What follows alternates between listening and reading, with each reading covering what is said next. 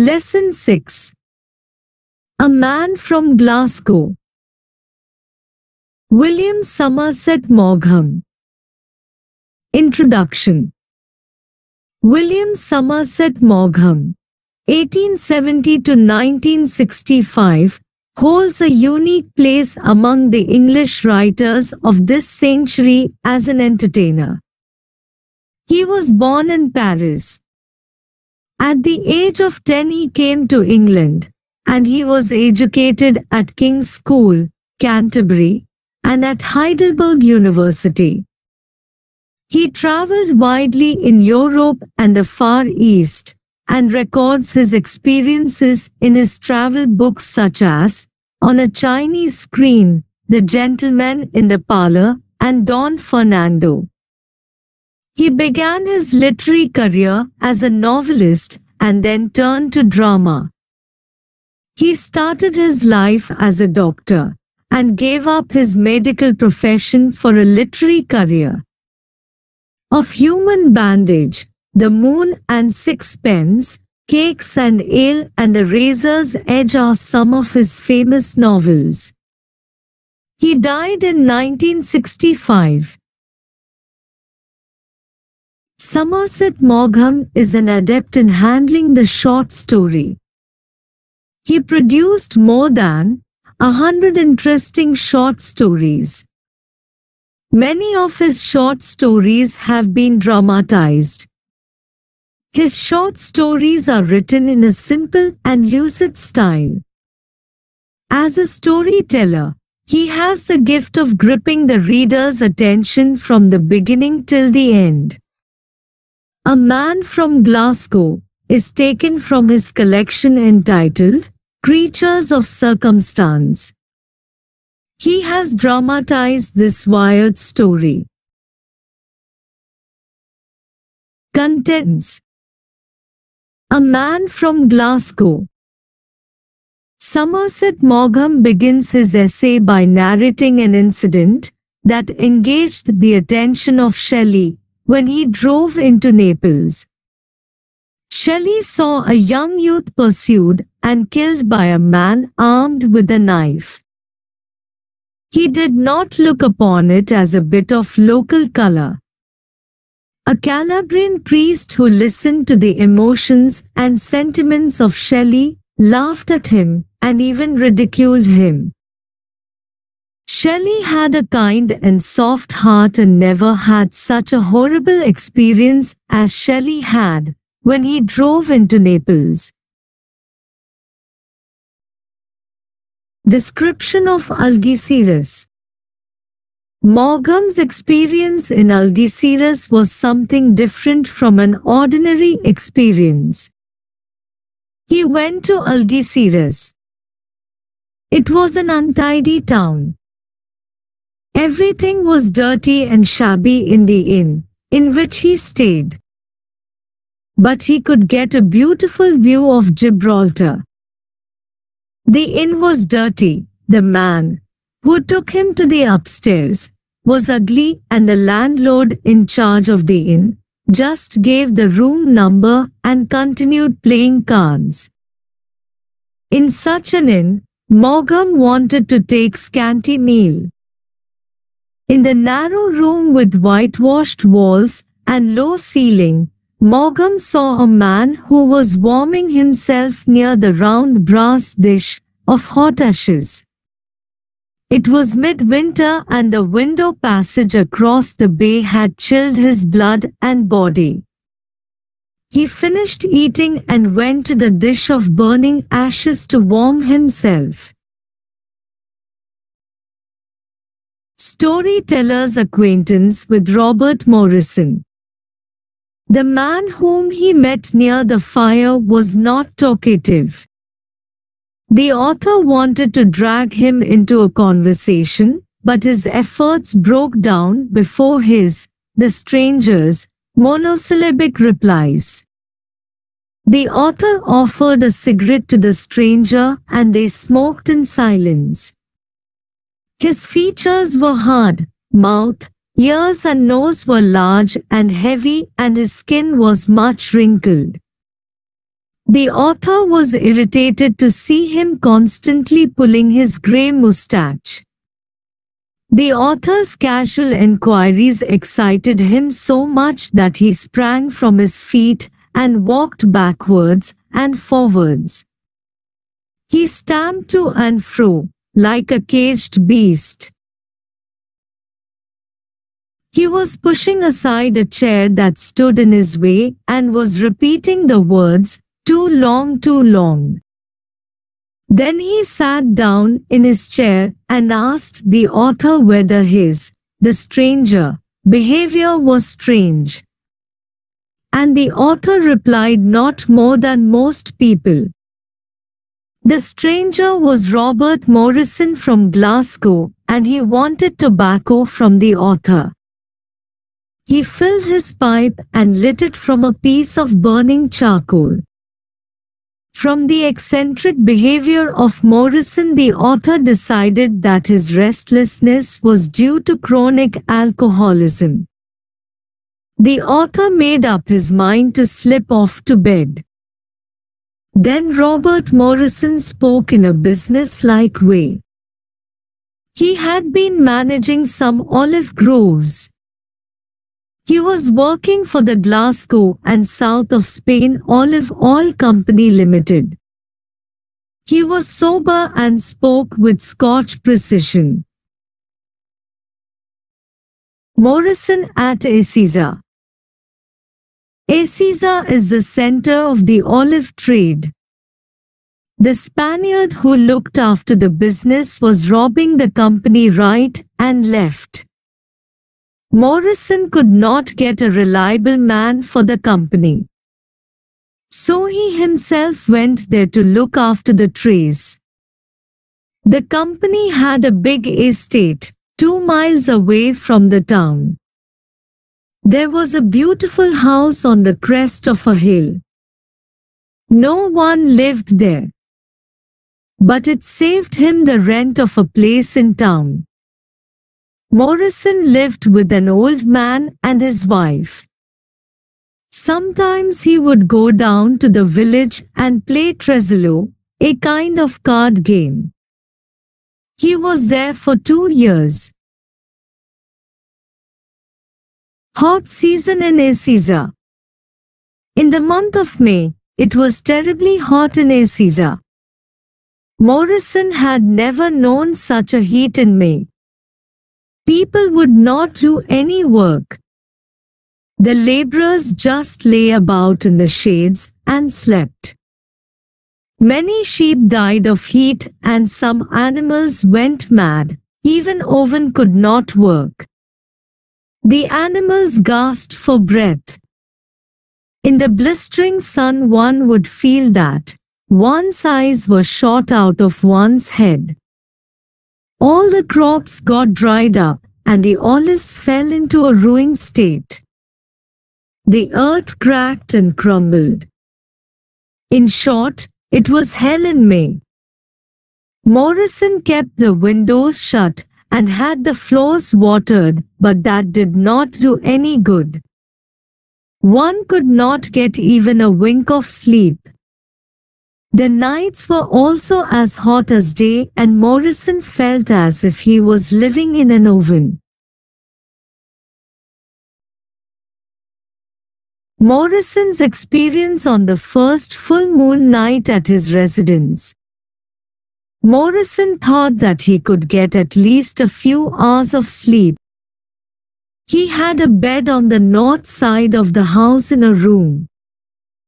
His bed was so hot that he could not stand it, and so he turned and tossed. He got up and went to the veranda and leant against the parapet and looked at the olive trees. It was a glorious night and the moon was very bright in the sky. He was reminded of the cool breeze in the fir trees and the streets in Glasgow. In the middle of the olive country, he forgot that he was in Spain. All of a sudden, he heard a man's voice. Morrison did not know what it was, and the sound was not loud, but low, and seemed to creep through the silence. The funny sort of laughter was heard in the past midnight hours. It was a chuckle. Morrison leant forward and stared. The moon was bright and the night was as bright as day. The sound stopped for a minute and started off again. It was no more a chuckle but a belly laugh that rang through the night. There was no answer for the call for Morrison, but he could hear a loud roar of laughter.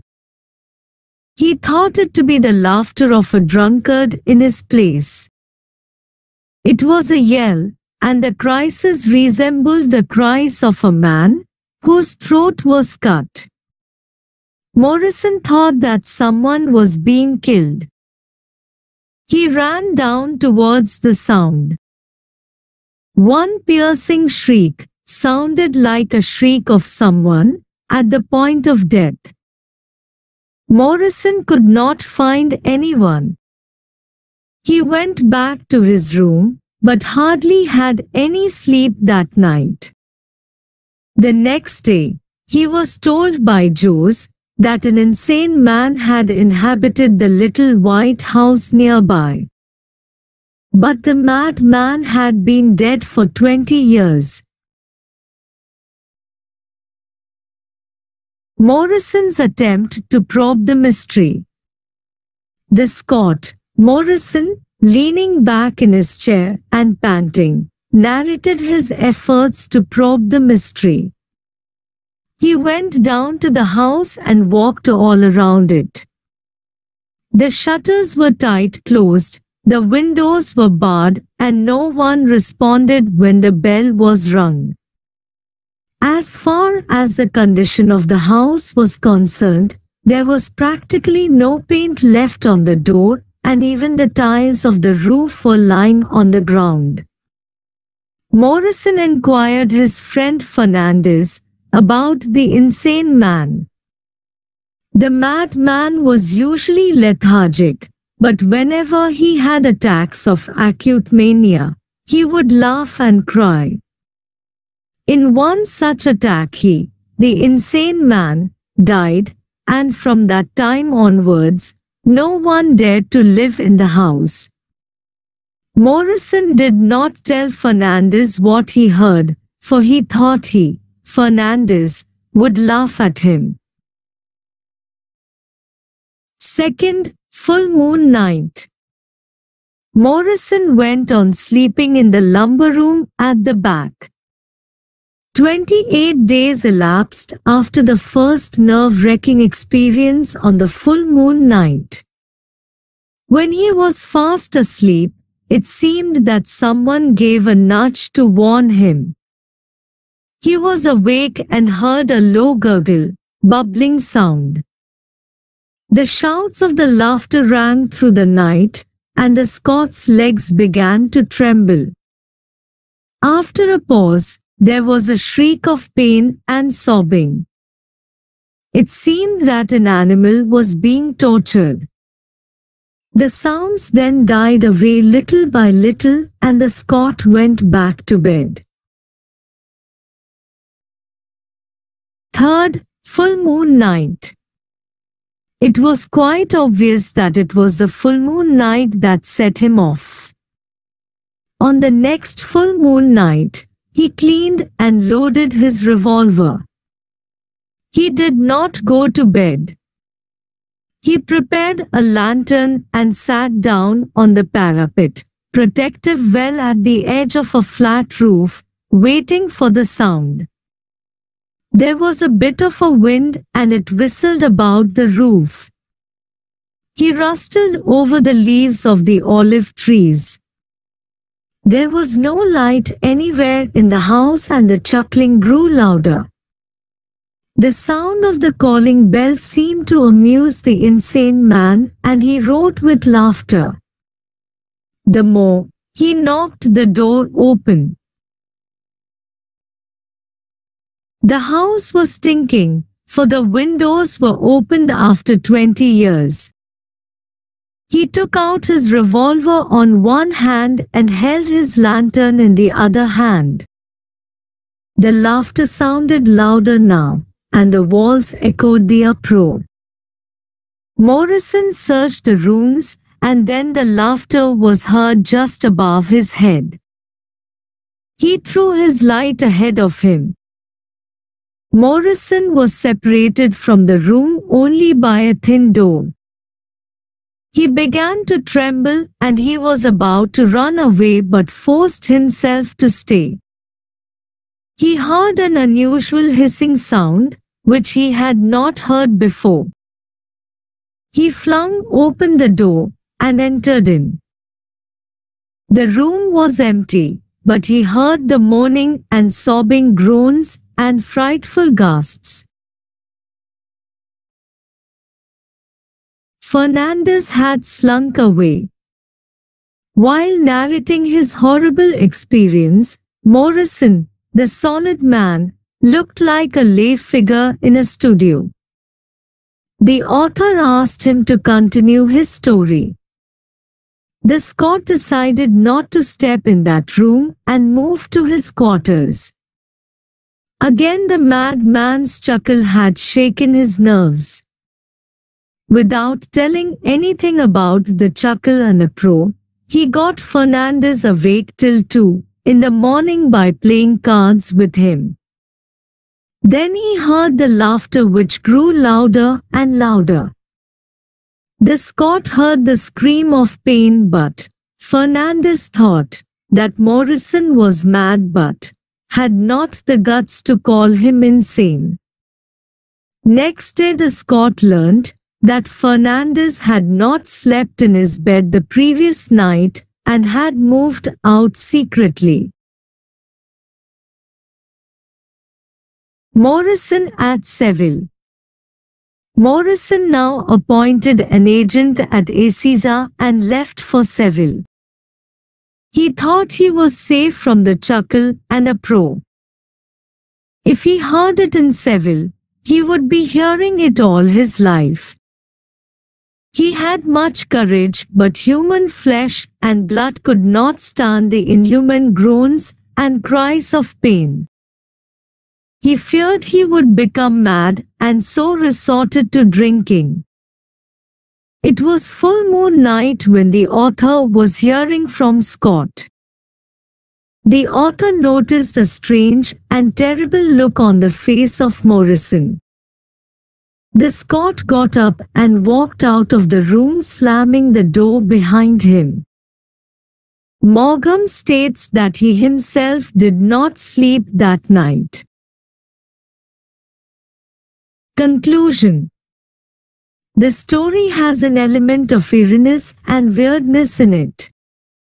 Many a short story leaves us guessing. Much is left to the imagination of the readers. In this short story, A Man from Glasgow, Maugham leaves the mystery unexplained. How is it that no one else, except Morrison, hears the chuckle and shrieks of pain?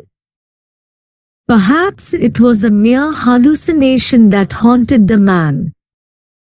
Why should he suffer from such hallucination? We do not get any solid answer for such questions. But though we may not believe the airy story, we are tempted to know what will happen next. Certainly it satisfies the characteristics of a weird story.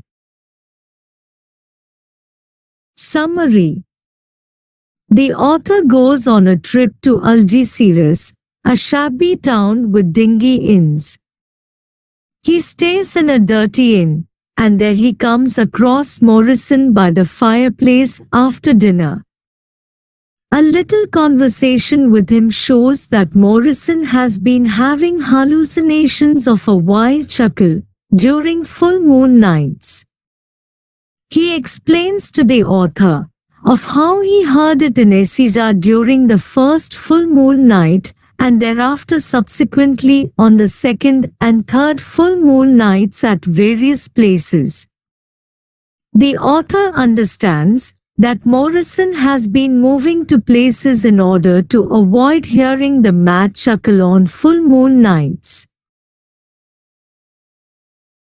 The author is not able to believe in the weird account that Morrison gives and assumes that his hallucination is due to his chronic alcoholism.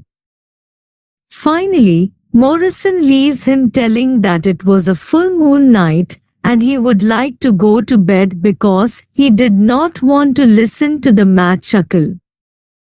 This causes creepiness in the mind of the author, and he confesses that he could not gather any sleep that night. Thank you for watching. If you found this video helpful, please like, subscribe and share.